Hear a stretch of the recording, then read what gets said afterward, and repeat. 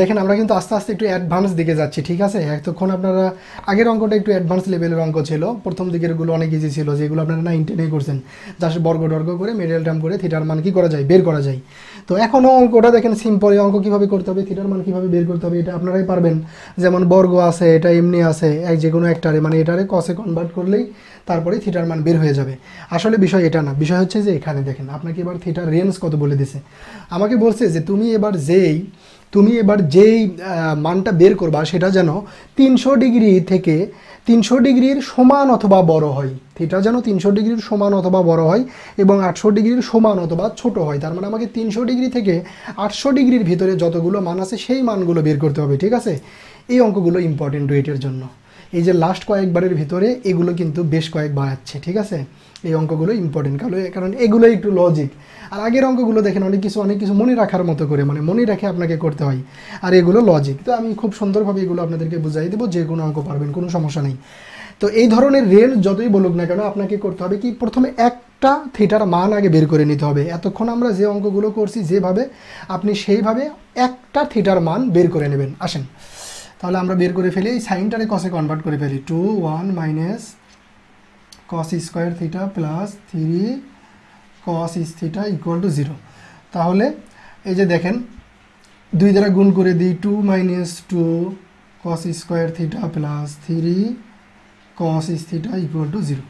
এখন আমরা একটু সুন্দর করে লিখি, এটা উপাশে যদি পার করি তাহলে 2 কস স্কোয়ার থিটা, এটা যদি উপাশে পার করি মাইনাস 3 কস থিটা, এটা যদি উপাশে পার করি মাইনাস 2 ইকুয়াল টু 0। এখন আমরা মিডল টার্ম করব, মিডল টার্ম করে গুণ করে মিলাইতে হবে 4, যোগ বিয়োগ করে মিলাইতে হবে 3। তাহলে 2 কস স্কোয়ার থিটা মাইনাস 4 মিলাইতে হবে 4 cos theta plus cos theta minus 2 equal to 0।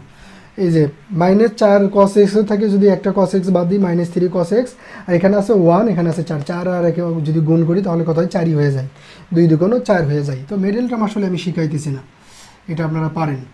2 cos theta যদি কমন নিই তাহলে এখানে কি থাকে, cos theta minus 4 plus 1, sorry 2, কারণ 2 কমন নিছি, 1 কমন নিলে কি হয়, cos theta minus 2 equal to 0। তার মানে কি হয়, কস থিটা মাইনাস 2 আর হলো 2 cos theta plus 1 equal to 0। তাহলে আমরা এটাকে এইভাবে লিখতে পারি, cos theta minus 2 equal to 0 R 2 cos theta plus 1 equal to 0। তাহলে এখানে কস থিটা ইকুয়াল টু কত হয়, 2, আর এখানে হয় cos theta equal to minus half, ঠিক আছে। একটা বিষয় খেয়াল করেন, বিষয়টা হচ্ছে যে কস এবং সাইনের মান কখনো 1-এর চাইতে বড় হবে না, এদের মান হচ্ছে সর্বোচ্চ 1, ঠিক আছে। এখানে বেরোয়েছে কত, কস থিটা ইকুয়াল টু 2, সুতরাং এটা ইজ নট ইকুয়াল টু, মানে এটা সম্ভব না, ওকে, নট ইকুয়াল টু এভাবে রেখে দেবো, আমরা এটা নিয়ে কাজ করব। তো এখান থেকে একটা থিটার মান আমি এভাবে বের করতে পারি, দেখেন কস ইজ থিটা মাইনাস, এই কস কত ডিগ্রির মান, হাফ, কস 60 ডিগ্রির মান হলো হাফ, কস 60 ডিগ্রি মান হলো হাফ। তো তাহলে দেখেন এখানে যদি আমি থিটা ধরি, মাইনাস আছে কিন্তু, মাইনাস কত ডিগ্রি বেরোলো, তাহলে 60 ডিগ্রি বেরোলো, ঠিক আছে, মাইনাস 60 ডিগ্রি। তো 60 ডিগ্রি মাইনাস 60 ডিগ্রি বা 60 ডিগ্রি বেরোলো, আপনি শুধু এই ডিগ্রিটা নেন এখান থেকে, 60 ডিগ্রিটা, ঠিক আছে, 60 ডিগ্রি বেরোলো। এখন আমরা ওই 60 ডিগ্রিকে কেন্দ্র করে আমরা হিসাবটা করব, আমরা টার্গেট করব এই জায়গাটাতে 60 ডিগ্রি। কত 60 ডিগ্রি, মাইনাস 60 ডিগ্রি, কারণ মাইনাস 60 ডিগ্রি দিলেই কত আসবে, মাইনাস হাফ আসবে। এই যে ক্যালকুলেটারে দেখেন, কস, এই যে কস কত, কস ইনভার্স, এই যে থিটা রেখে যদি কস রে পার করে যায় কস ইনভার্স হবে, তাহলে কস ইনভার্স মাইনাস 1/2, এই যে দেখবেন মাইনাস 60 ডিগ্রি আসবে।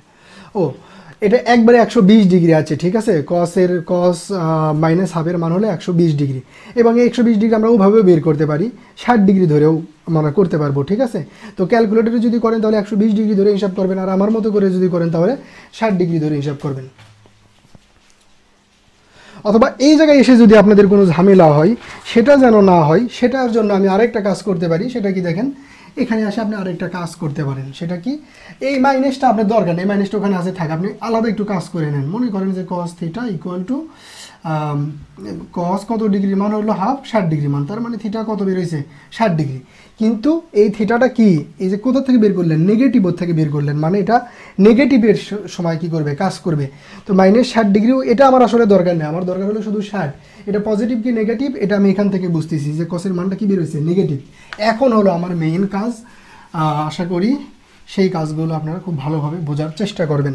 এখানে আবার একটু বলে রাখি, কসের যে কস থিটার যে মান বেরোচ্ছে সেটা কি নেগেটিভ, আর কত ডিগ্রি মান হলো হাফ 60 ডিগ্রি, তো 60 আমি পাইলাম। কিন্তু একটা বিষয় আমাকে মনে রাখতে হবে, কসের মানটা কি নেগেটিভ।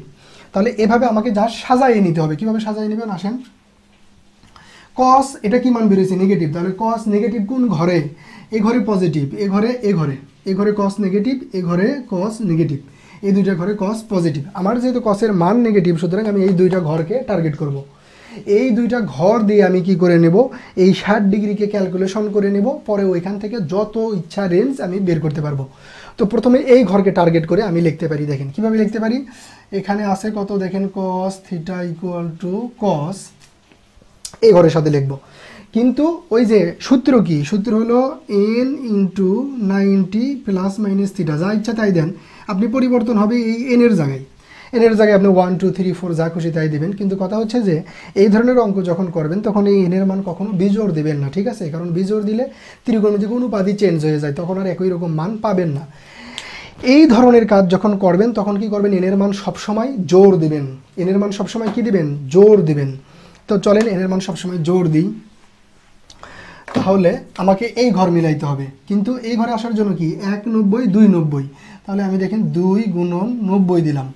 এখন 190 এই জায়গায়, 290 এই জায়গায়, এখন যদি আমি প্লাস 60 দিই তাহলে এই ঘরে চলে আসে, তাও হবে, কারণ কি এই ঘরেও তো আছে, কিন্তু আমি এখন হিসাব করতেছি এই ঘরে, সুতরাং এই ঘরে হিসাব করবো না। তাহলে এই ঘরে যখন আসি তখন -60 যদি করি তাহলে এই ঘরে আসবে, ঠিক আছে। এখান থেকে যদি -60 করি তাহলে এখানেই থাকে, আর এই ঘরেই তো আমার দরকার, তাহলে আমি কি করব -60, ঠিক আছে।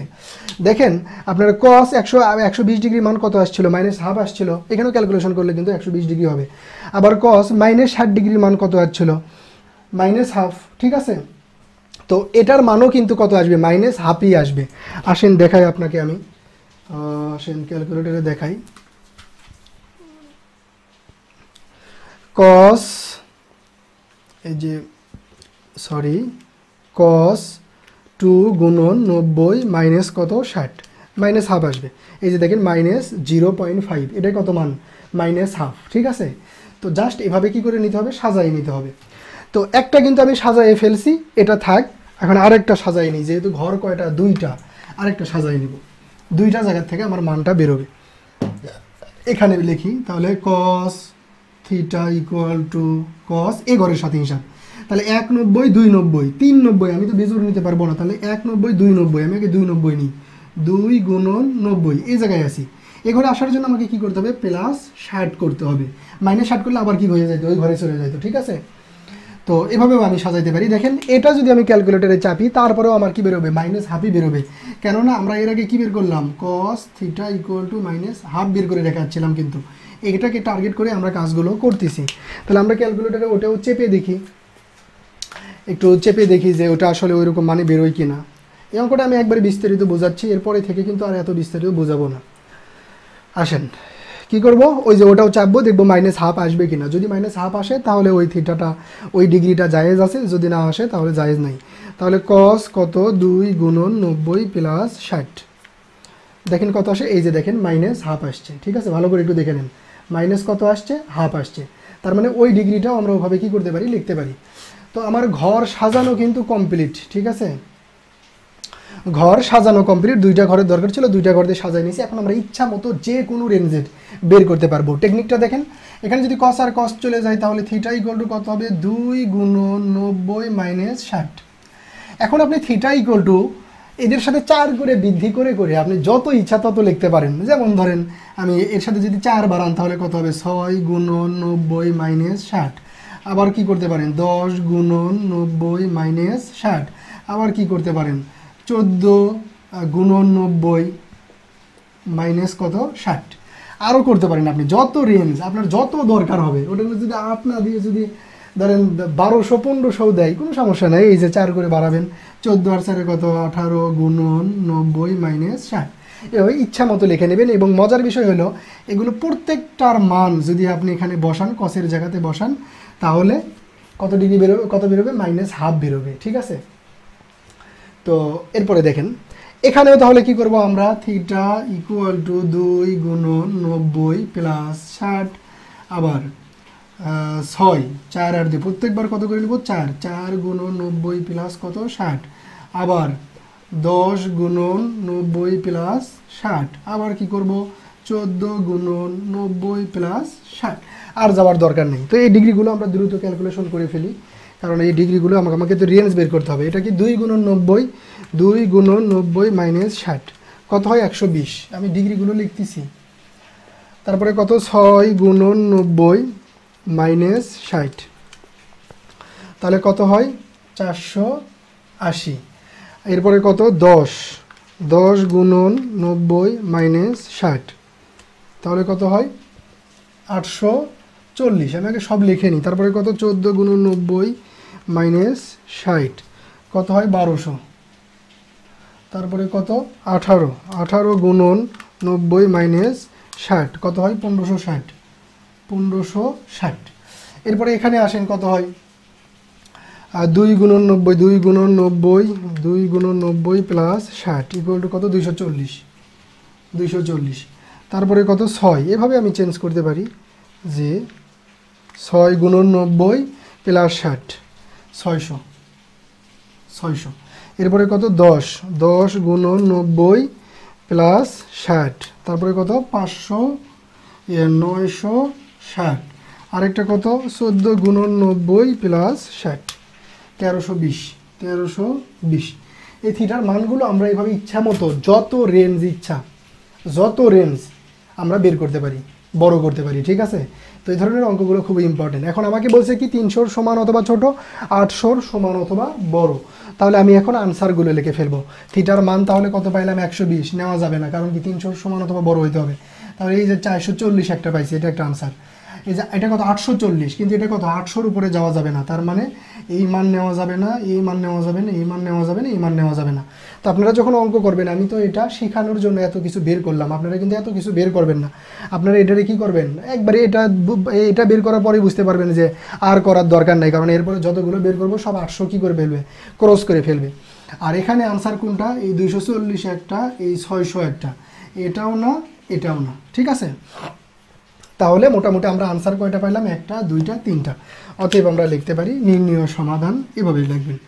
আগের অঙ্কগুলো একবারে আনসার না লিখে এভাবে লিখবেন, নির্ণয় সমাধান থিটা ইকুয়াল টু কত ডিগ্রি, ছোট থেকে লিখি সুন্দর করি 240, তারপরে কত 480, এদিকে আমি একটু মুছে দিই, আর এরপরে কত এই যে 600, এটাই কিন্তু আমাদের আনসার, ঠিক আছে।